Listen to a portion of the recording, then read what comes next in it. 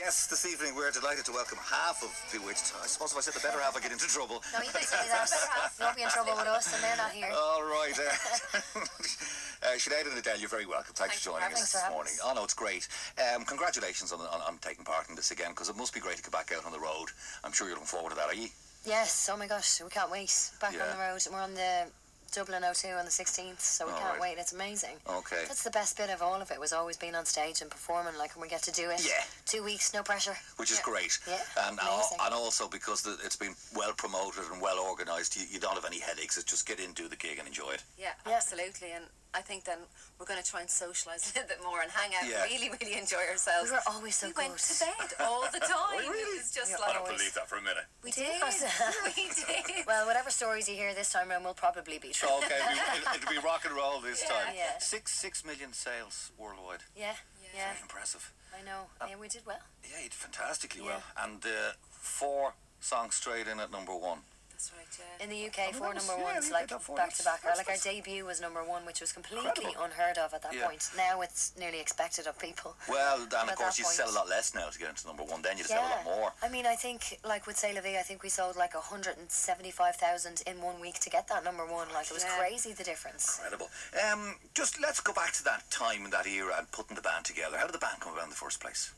Well, there's a few different stories. Do you remember Diggs Lane? It was like the hub of where everybody, like river dance and boys. Everything was rehearsed and done there.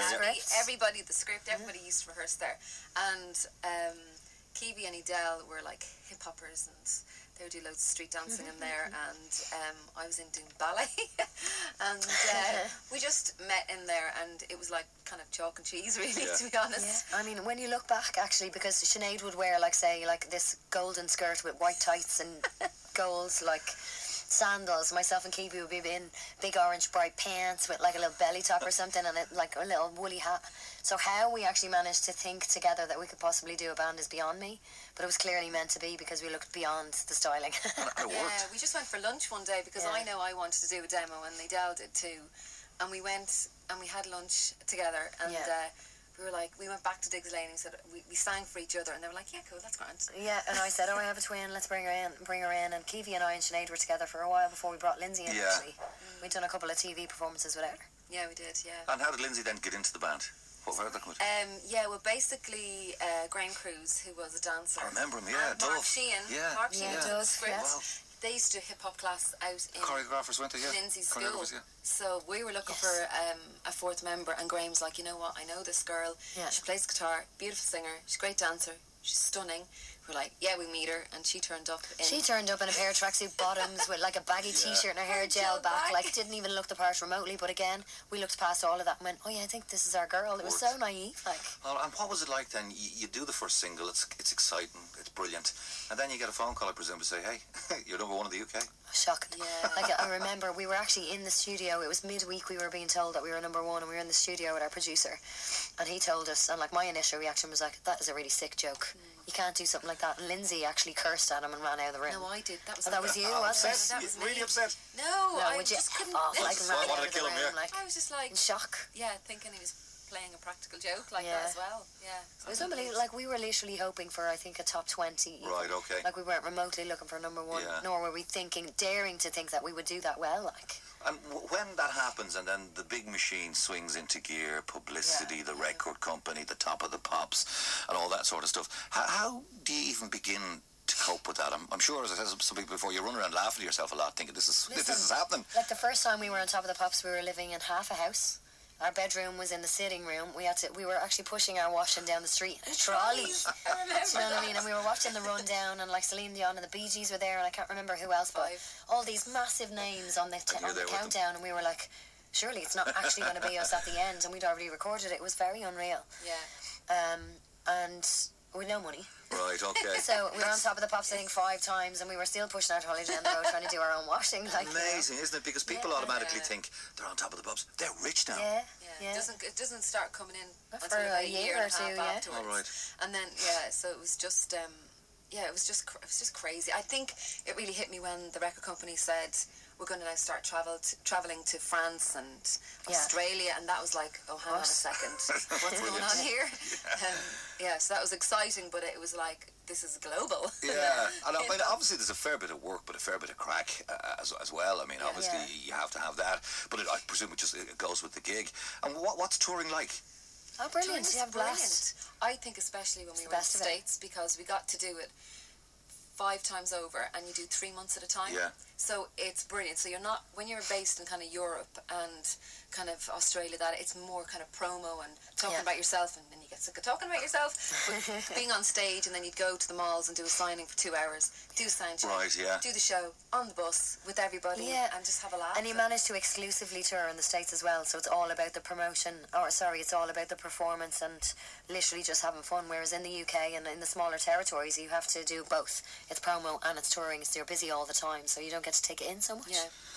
Touring in the States then, and you're away together for long periods of time, and that can create tension, because no matter how good a pal or how close you are to a sister, when you're tight together for long periods of time, you need a release valve. I remember Tom Dunn telling me when they were out with Something Happens, and I think they were week 2 into an American tour, and they were doing it a lot rougher. They weren't as well known, obviously, and it's like they wanted to kill each other, and over something stupid. So the way somebody was sniffing, even. You know? I know. We had very few moments like that. In fairness, very few. But I do remember one of them specifically in the States. Sinead and I. Do you remember we had this massive row? We had this massive row, and I told her, I was asking her to be quiet basically, and in the end I didn't ask her very nicely, and she didn't talk to me for about 5 days. So then I think she knocked on my door about 5 days later, and then I just went, no, and shut the door, and her face then gone, this is ridiculous. It was mad. Yeah, but that's life, isn't it? I mean, it happens. It is life, though. It's life whether you're on tour or not. Yeah. What about the being on tour and protection from the fans and being looked after by the management company and minders and all that sort of stuff? We had security, but we didn't need to go crazy with it. Yeah. Our fans were...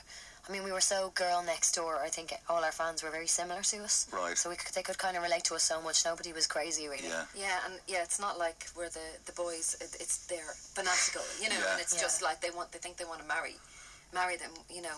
We didn't really have that, so it was just like we know no one ever said sit on me, Edele. It was disgusting. Do you look back at it and sort of say, did you get enough credit? Because it's often said here, and a couple of famous sportsmen often said to me, that you really need to make it abroad before people here accept that you're actually as good as you are. It is very strange. Well, they say here, begrudgery can be the national pastime, and you often hear pejorative things said about Boyzone, about Westlife, and you guys, and you went on to do incredible things. I mean, you were pioneers almost on the American trail, because a lot of Irish bands had tried to get over there. Do you know what? And very few could. It's really difficult in the music industry. If you don't have like an English record company, you're not going to make it that big, unfortunately. So you kind of found that in the beginning, when they realised you were signed to an English record company, you got a lot of hatred for that. I remember this specifically happening with Boyzone, but there's actually nothing you can do. You have to be signed to the other territories to actually make it big. Well, of course, sure. How else can they release and sell and distribute? We were always received very well when we came here. We played the Point when we were here, and they loved it. And an Irish audience is so hard to please. Well, that's the thing, isn't it? Yeah. We are so hard to please. I'm one of them. And I remember, like, Ronan, I remember speaking to him ages ago, and he was saying, like, even Dublin is always the last place. It's always the hardest to sell. It's the hardest place to have acceptance as well, like, no matter what you do. So there's kind of, it swings, and there's probably a bit of kind of cynicism with it, like they're kind definitely of a bit cynical, you know, as well. I don't think it's even an Irish thing, but for us, we wrote our music, and we actually cracked America, but very few people knew that. We didn't get that credit. When you should have. It didn't really matter to us at the time, but when you look back, it's like, God, maybe it should have more. Like, we sold 6 million records that we wrote. So, you know, we weren't... Sounds so good when you say it. We 6 million records. Incredible, isn't it? Amazing. Like we were at the Ivor Novello Awards and everything. Like, we were actually nominated for an award for our writing, and that's huge. Were ye old enough, mature enough to appreciate it looking back? Was it come too soon? I think so. I feel like, I mean, I'd only just come out of school. I barely had my first job. And if I were to do it now and travel the world the way we did and be spoiled rotten the way we were, I think I would take it very, very differently. I would understand it very differently. And you're not as much. You're quite a bit older. I'd done college, I'd lived in London, I'd come back, and I was kind of, you know, working within the industry. So it's kind of, you lived by yourself and you understood struggle and all. I never understood any of that. Because you know the way it's glamorous to the people looking in and the people listening to the songs and the people reading about you and listening to you and seeing you, but inside it's a dog-eat-dog business. You should see what goes on under some of those outfits, like. But even things like publishing rights, Yeah. You know, yes. that can be a minefield, and you can get duped very easily if you're not careful. You don't have good people around you. Yeah, I'm sure that's happened once or twice. Yeah. But I think, I mean, I do remember it getting to a stage. Some points it was like, oh, that was that line and this line, and not between the four of us. Yeah. You know, between other people. Yeah. But yeah, I think if you're going to go into that environment, you just from the onset just go, you know what, if we're going to do this together, and there's three people. 1, 2, 3, third. 3 ways. Yeah, Yeah, 3 ways. okay. Seems like it's more creative or something that Right. way once you get all the logistics out of the way. And when you look back at that, would there be regrets about the way certain things were handled? You know, in terms of the business side of it? I don't live in regret. No. Yeah. But when I look back... or would you learn a lesson then on the business side of it? Oh, God, no, I mean, massively in so many areas. Yeah. Like, we lost out on so much merchandise and fan clubs and all that kind of stuff because we didn't know any better. Yeah, because if you take it that 6 million albums and just say a concrete base of $10, that's $600 million. So you know, who gets that, or where does that go to? Well, unfortunately, we didn't get that much. Yeah. Like, there's no way. We didn't get a patch on what you would have made. The record company get a lot. Yeah. You know, and when you look at the records, the contracts, like the breakdowns are phenomenal. Like, even what they get for packaging is just way above what you need for packaging. Yeah. It's like mad. Yeah, But that's all changed. You know, like, there's very few people with record companies now. Right. And even if they are, I think they have to make it so much more attractive. Yeah. And well, the whole business has changed, hasn't it? From then to now, it's completely different. So getting back together, was it always going to happen, or you know, how did it? Very different Sinead. opinions on this. Yeah. Sinead always felt in her aura that this would happen one day. I did. I've always felt that it was going to happen at some point. Isn't it great that it has? Yes, it has. And when the opportunity came our way, I was like, absolutely. You know, although it took a while for us to get to that particular point. But yeah, no, I always felt it. And I said never. Really? I did. Why? Never. You had enough? I don't know. I actually don't know, and it wasn't even about fallouts or anything. No. I just thought it was behind me. Okay. And I said never. And I've learned so much this year that to not use that term anymore. Never say never. Of course really not. Yeah, and always look forward if you can. It's so true.